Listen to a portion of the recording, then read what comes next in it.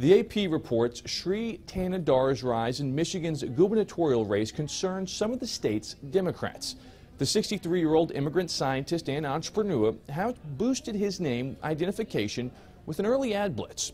But he has also faced negative publicity, including news that one of his former labs allegedly tested drugs on beagles and monkeys, and allegations that he ignored concerns that a company spiked a male herbal supplement with Viagra.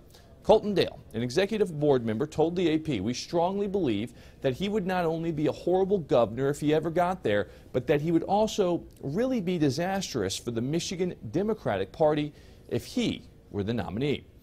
Thanedar said he is running to help everyone achieve the American dream and should be recognized as the most progressive candidate.